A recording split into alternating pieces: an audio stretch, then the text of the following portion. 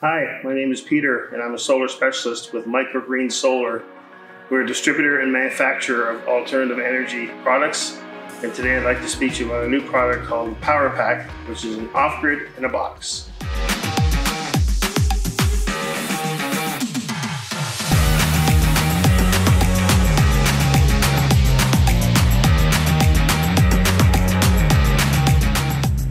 Here we have our PowerPak. It's our latest product that we just brought out in the market this year. It's an off-grid in a box, truly pre-wired, pre-tested, everything in the box. You hang it on the wall, which we'll show you later. Simplistic compared to other boxes that they tout in the market. We have a 4 kilowatt sine wave inverter in the box. We have a 40 amp charge controller in the box, and we also have all the AC and DC paraphernalia around the box you need to have for connection. It has a DC meter to show your DC input and battery levels. It has an AC meter to show your AC output and your wattage being consumed, which is very helpful for maintaining your batteries. We have on the AC side terminal strip, which gives you your AC input and AC output, so you can hook up a generator for charging the batteries. The DC side has the battery connections, has a solar input connections, it has a switch for the battery to shut off the cable to from the inverter to the batteries. It also comes with some extra pieces. You get 2 temperature sensors, one for the inverter, one for the charge controller, that in any cold environment, the batteries get cold, the unit knows that, and adjusts the charging curve accordingly. It has a protection box, which the electrical code requires, that you put over top of after you wire up the AC input and output. The solar input has the typical MC4 connectors, but has an Anderson connector which plugs into our box, so it makes it easy not to damage the connector. There's also 2 cover plates which go over the battery terminals once the battery cables have been mounted, for safety as well.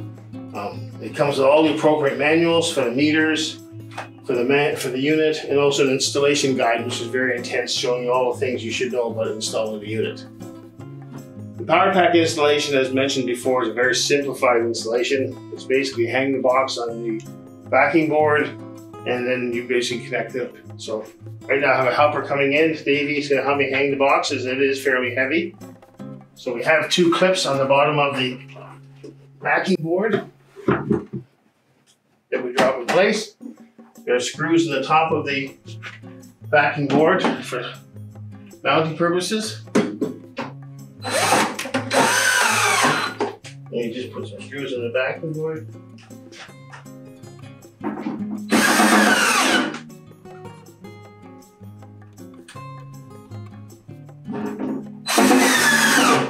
And the unit is mounted. Now the PowerPak has been actually hung on the wall. The first thing you want to do is connect the batteries. And once the batteries are connected, you can actually turn the unit on and have power.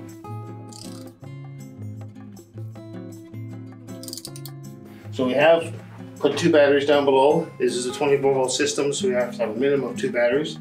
We put them down below. We've got the battery cables from the batteries ready to go. So we install them one at a time.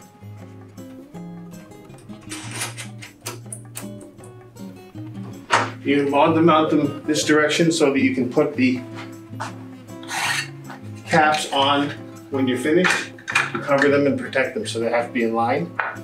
We've turned the battery switch off so there won't be any power going into the unit should something get shorted. Once the battery cables are connected, we do have cover plates we can put on. But the first thing you should do is verify the system is working. You turn the battery switch to on. You can turn the actual unit on, and the unit should come up powered. And it says here inverter mode. The AC meter has come on, so basically the unit is active, and we can verify that by plugging into one of the receptacles in the bottom. Okay, wrong breaker. There's 3 breakers on the bottom, AC input, output, and separate receptacles, so you can verify that the power is actually on. So now the unit is actually functional. You could use this power to actually install the solar panels on your roof. Once the solar panel come down, the wires come down, they'll come down as 2 cables, black and red, which is your negative and positive. You would connect them to this, and you would plug this in the side, and you actually your system is installed and working. Only final step to do is to take the ground wire from the ground here and put it to the ground plate in the ground, and the system is complete.